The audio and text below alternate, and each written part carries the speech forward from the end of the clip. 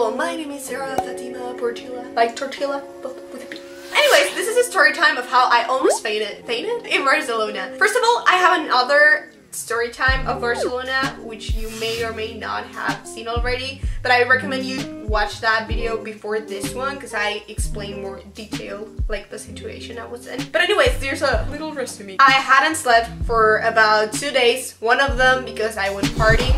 And the only food I actually had in my stomach was some tapas, which is like this like bread, like snack kind of thing, which are really good, but they're not really filling. At like 6 AM we woke up because I was with a friend, so we took a bus to Barcelona because I was actually staying in Sitges, which is a little town just below Barcelona. And we started a day, and it was really fun at first. And we thought it was a good idea to buy tickets for Park Güell, which is a really nice park. If you haven't seen it, then there's a vlog in my channel which you can also go and visit. So yeah, we bought tickets to that park, but the catch in the tickets was that it was 10 AM at this point, and the tickets expired at 12. When we checked how much it would take us to walk there, it wasn't that much, so we assumed we had time, so everything was fine. Anyways, we start walking towards Park Güell, and in the middle of the way, I'm just feeling really bad. A little side note, I actually do have low blood pressure. I go like this to those like really dangerous critical levels of low pressure. It wasn't the first time that everything went black and then everything came to color again, so I wasn't really worrying at the moment because it was kind of normal to me. Then the blackness never went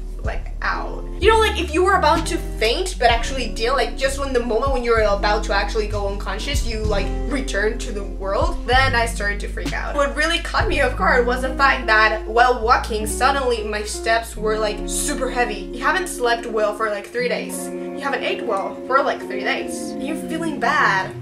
No wonder why. At this point, we were halfway through to Park Güell. I decided like it was time to like really take a break. Like I needed food because there was no way I could like continue moving like this. So we actually stopped. But we were kind of stressed out because again, the ticket had a time limit.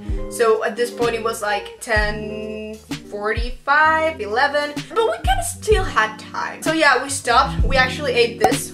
So I ate that, and it took me a while to actually feel better, but at the end of the day I did feel better. We went actually uphill because Park Güell is like in a hill.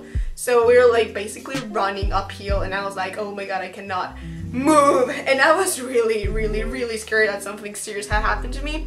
But fortunately, after eating, I didn't really feel dizzy that much again, which was good. Your takeout of this story is that you have to eat and you have to sleep.